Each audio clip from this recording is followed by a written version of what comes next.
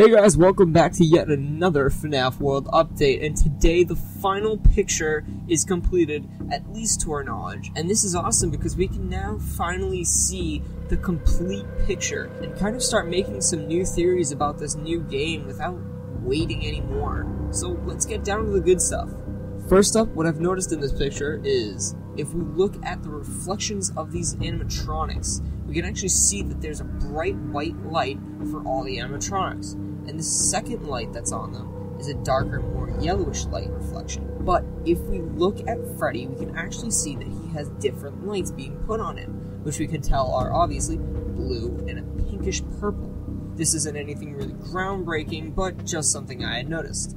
Continuing on, if we look at this female Spring Bonnie character, we can actually take notice of its shape, teeth, and traits, and then put them next to the Shadow Bonnie character, we can actually see that they almost look identical, which leads me to believe that this character must have been in the game the whole time, but just never really in her true full form, until the fourth game, but even then she was never really brought into play.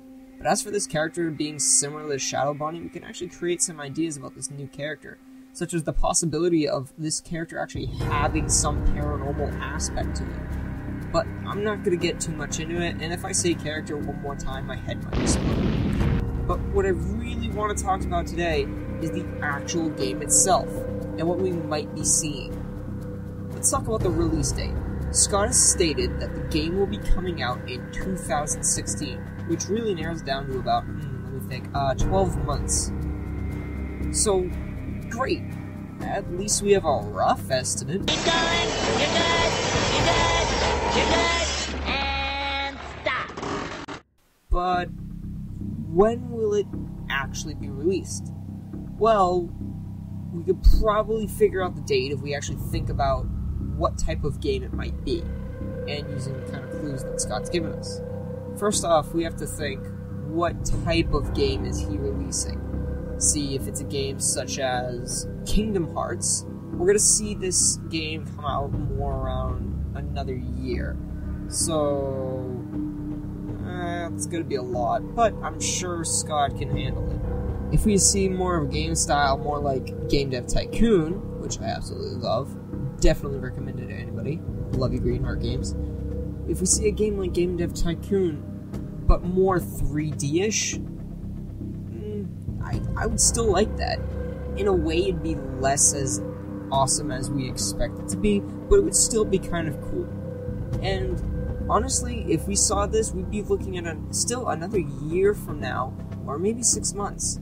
So, in that thinking, the game is not going to be released for another 5 to 6 months, maybe. But knowing Scott, anything is really possible. With all this in play, I'm just going to take a rough guess and say, Scott, you're going to release it in 5 to 6 months. But that's just a guess, so people start looking for the game in February, but don't quote me on that, unless I'm right, which in that case, share this video for me, please!